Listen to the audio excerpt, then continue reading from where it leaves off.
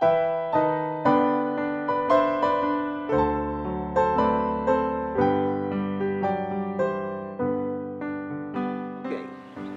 that would be my godmother.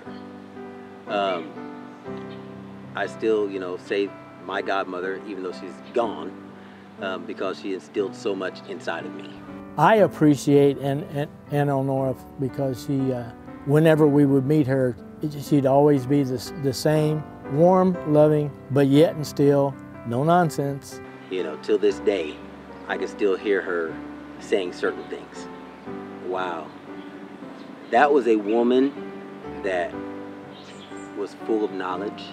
Eleanor was a wonderful librarian teacher, and I remember my girls lighting up the years that they had her and coming home with their wonderful stories of her voice and her ability to tell stories. But one of the things that I really admired about her was that she never let anyone feel that they were intruding on her or that they were bothering her or taking up time that she didn't really want to spend with them.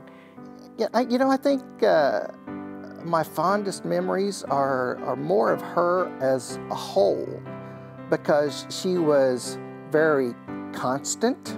If myself and my cousins were acting up or something like that, it was now, you quieten down, She instilled order, but in a very orderly fashion. She could walk into a room and really not say a word. And there was just an air about her that would make you just sit up and take notice, and you respected that woman. I really can't remember ever encountering someone who could command a room like Mrs. Ford. The way she presented herself and interacted with people was pure class. Her just coming into the class and being a presence. And you just knew that you needed to give her respect back. And we would sit down on the floor and just be ready to hear her read. And then I remember being introduced to the librarian, Mrs. Ford. And once a week she would come in here and she would read books with such passion and such theatrics. So she would come in and everybody knew what to say. Yeah, that was her signature calling card, right? And you knew when there was the knock on the door and she stepped inside. I remember her, first she would come into the classroom and, good morning. Good morning, Mrs. Ford. Good morning, first grade. Good morning, Mrs. Ford. Good afternoon, fourth graders. Good afternoon, Mrs. Ford. Good morning, boys and girls. And your response was, good morning, Mrs. Ford. Good morning, boys and girls. Good morning, kindergarten class. How are you today? Good morning, children. Good morning, Mrs. Ford. How are you? Fine. How are you, Mrs. Ford? Fine. We're fine, Mrs. Ford. How are you?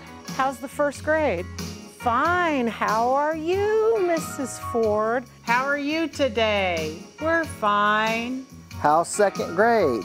Fine.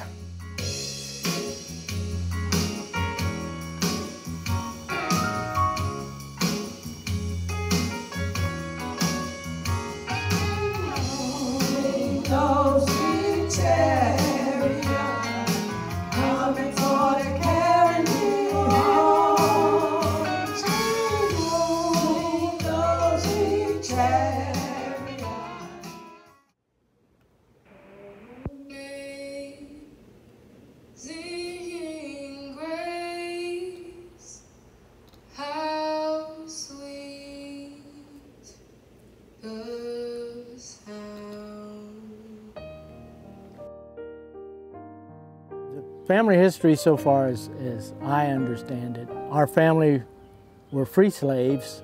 We came on wagons up to Kansas. Grandpa and Grandma met, they were married, and then they moved their house from Bolton to the Sandy Ridge area.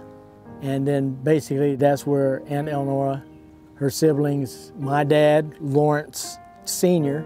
Mom was the middle child, but my grandmother talked about that it was evident when people would be around how very smart that my mom was.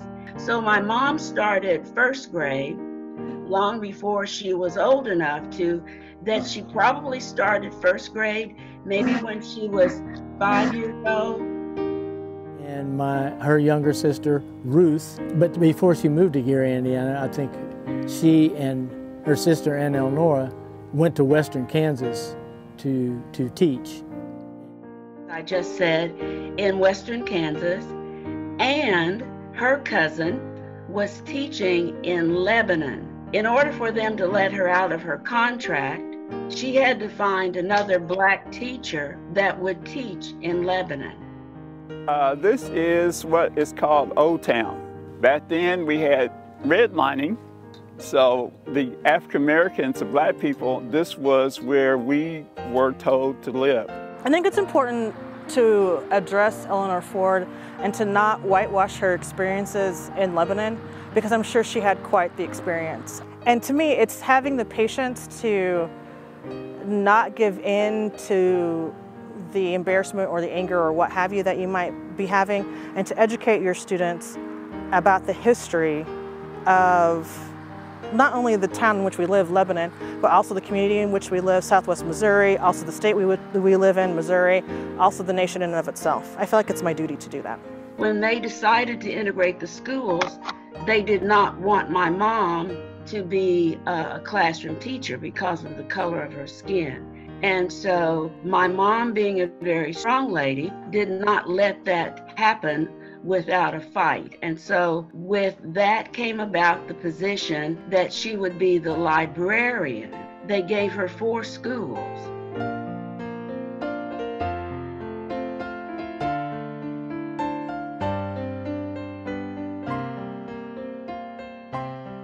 There was a used bookstore in Coffeyville. My mom would buy copies of each grade level that she would be teaching. She would spend most of the summer making copies by hand. Even though the Laclede County had not given her books for her classroom, her children always had the current books because of how my mom had spent her money and her summer. Some of us would help her reshelve the books. So she would group them according to, apparently, to the Dewey Decimal System, and she'd say, go put these back in the mystery section or go put these back in the science section. So I was helping one day with that. She and I reached for a book at the same time, and I remember my hand landed on her hand. I wanted to know if her skin felt different because it was a different color. She left her hand there. Did she know what I was doing? Yes, I think she knew what I was doing, and she allowed that moment to happen. And of course, when I felt her skin, it felt just like mine.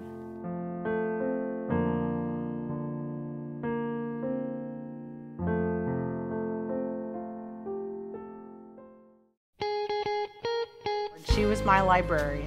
Mrs. Ford was our librarian. Mrs. Ford was my librarian in elementary school. She was just a wonderful teacher as a librarian, and I always look forward to her. When Mrs. Ford would talk to me in the hallway after I got in trouble, I was getting attention from an adult. And every single lecture in the hallway ended with a hug. She would read with this terrific expression, and as she was reading, she would do things with her hands. And I can remember just sitting there mesmerized by that. My mother was pretty much illiterate, so when I had trouble with school, I always went next door, and Mrs. Ford always helped me. She set me down at her big dining room table in their little living area, and she would say, now read it to me. So I would read the problems, the questions I was having. Now she would say, read it again, read it again. And finally it kicked in. Okay, this is how you figure it out. In 4th grade, my dad died unexpectedly while he and my mom were on vacation. And I had a library book. Given the circumstances, the library book became not important. I dug in my piggy bank and I got out a whole fistful of change, and I took it up to Mrs. Ford and I handed it to her, and she took her hand and covered mine and said, oh honey, you don't owe me anything. Sometimes we just have to give each other grace.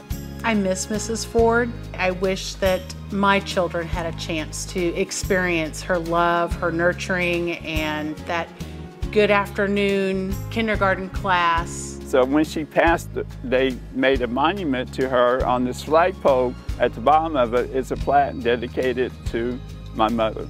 Okay, this is a home that I basically grew up in, but I have a lot of fond memories of this house.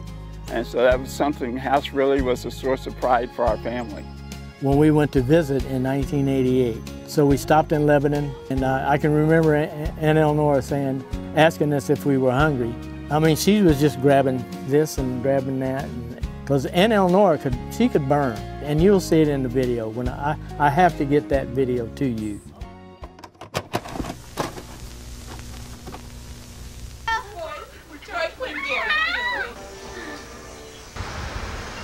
For furniture of this.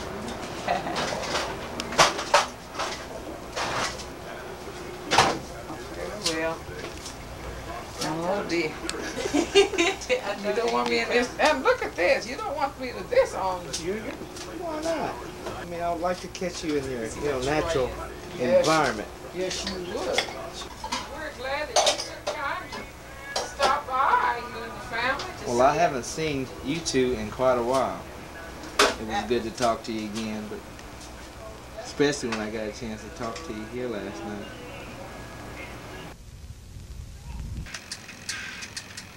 Oh, look at that frown. Look at that sneer. Now there's a close-up of Aunt Eleanor.